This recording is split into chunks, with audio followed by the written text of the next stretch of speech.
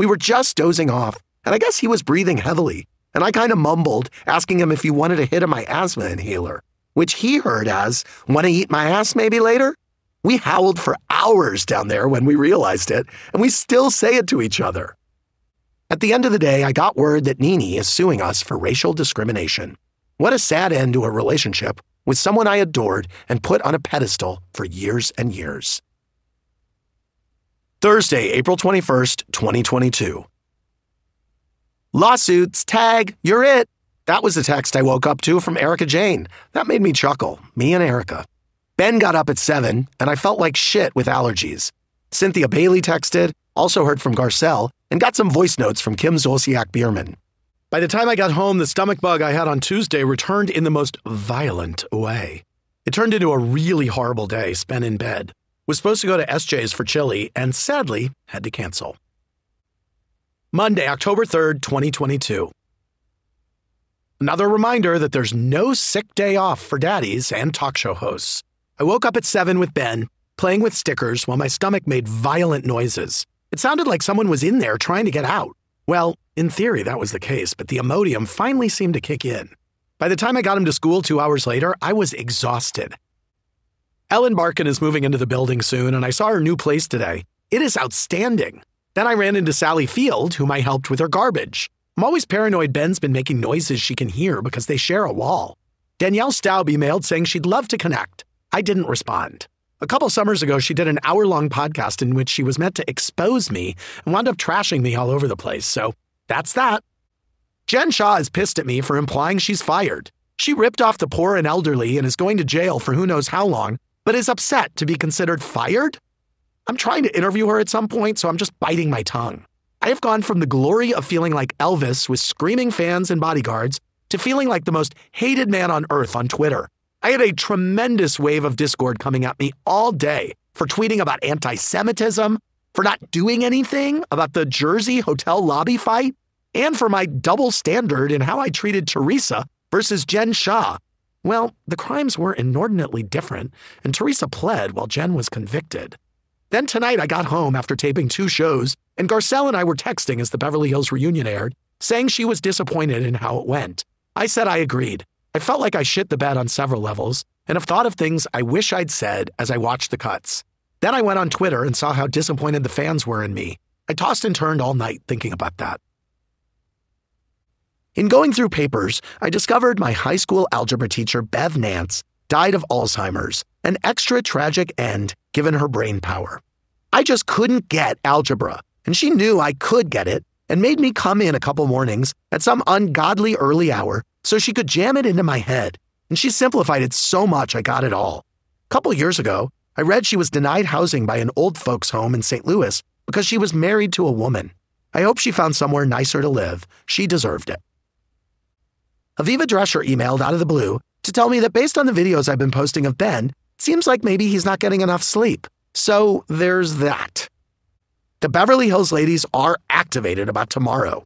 Beyond whatever drama is happening on the show, there's a world of stuff happening online that's causing all sorts of mess. Garcelle is especially stressed out. Diana is apparently really sick and won't be there, which is a shame because she has a lot to answer for. I don't understand her at all. I've never even met her in person.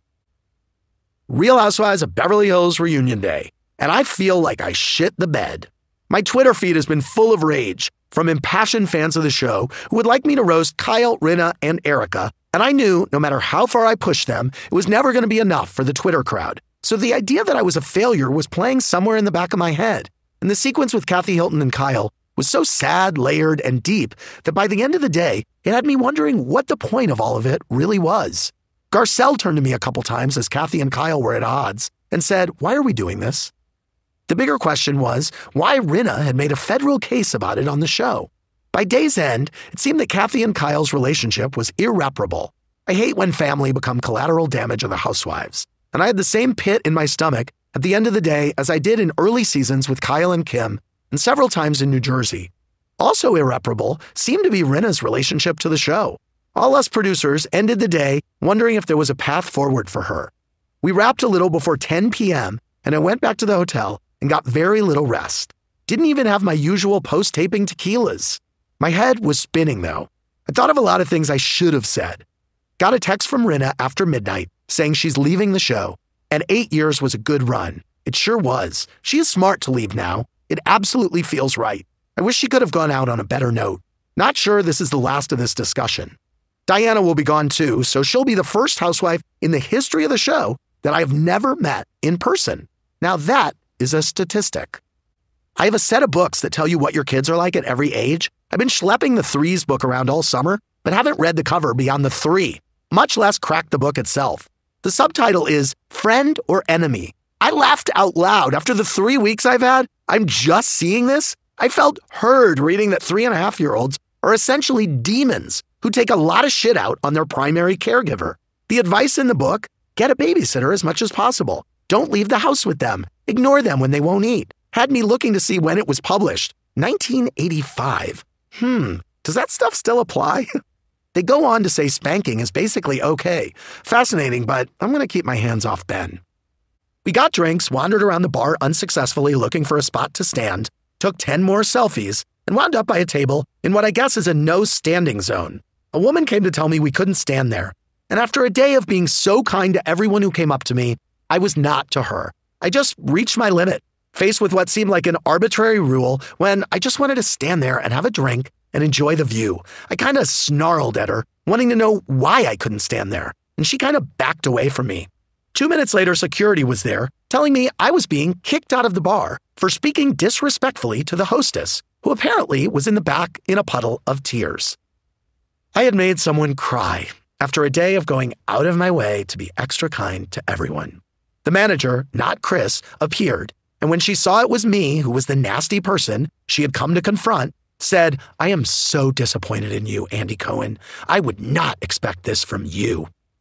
I felt incredibly defeated and begged her and the security guard to let me apologize to the crying hostess before I left. She said she would check. I explained that I was at the end of my rope at the end of a long day, but affirmed that there was no excuse. Thankfully, I did get a chance to apologize to the hostess, who seemed to accept it and said my context about my headspace helped her understand where I was coming from. I felt terribly and said again that there was no excuse. I went up to my room feeling like I'd really blown it. I made someone cry. How do you get over that? Watched Saturday Night Fever until I fell asleep. I was so bored after that I took a risky business like thirst trap in my closet, shirt and jacket, but no pants, and asked John Hill and Bruce if I could post it. Both said no. Bruce further said, "You have to ask yourself why you're posting it." The answer was that my legs look good and I wanted attention. I didn't post it, but it's in the printed book, and there's a pic right here in the audiobook, so you can see too. Sorry, John and Bruce. I've been seeing double while watching TV and driving at night, which the nurse claimed is quite common. The doctor saw me and, as he was looking at my eyes, bluntly asked if I was the only person in my family with crossed eyes or if everyone has crossed eyes. I said, "Is there a way you could mention me being cross-eyed a little more?" I didn't hear it those 2 times. I actually said that I am the only one with a wandering eye. He then told the nurse to dilate my eyes, asking on his way out the door if it was my first visit with him. I turned to the nurse in shock, saying I've been going there for 20 years. She said, "Well, it's late in the day, so maybe he's tired." I said, "It's 3:15. They called me back in to see him before my eyes had fully dilated, and he told the nurse to put more drops in my eyes. I said, "Are my eyes going to be double dilated now?" They both said no in unison. I felt like I was on severance in that weird torture office. They gave me new glasses to wear at night, and the lady at the glasses place said she loved watching me, and I said she should tell the doctor to be nice to me. Buying the apartment was an underlying cause for stress the entire, quote, vacation. And I pooped no fewer than 20 times in the first 4 days alone. It's the cost renovating it for 2 years with jacked up pricing and then selling my current former dream apartment in whatever market that would be, and then the size of the apartment smaller than mine. If I was playing a game on Watch What Happens Live, it would be, how much can he take? I was a wreck. Thinking about leaving my current building where I've been just shy of 20 years makes me want to cry. Also, this is the place my kids will grow up. Full stop. And probably my last stop on my stay in Manhattan. All huge life decisions here. The thing that tipped it towards happening was when I visualized living in that beautiful apartment, and specifically using the outdoor space as much as I know I will.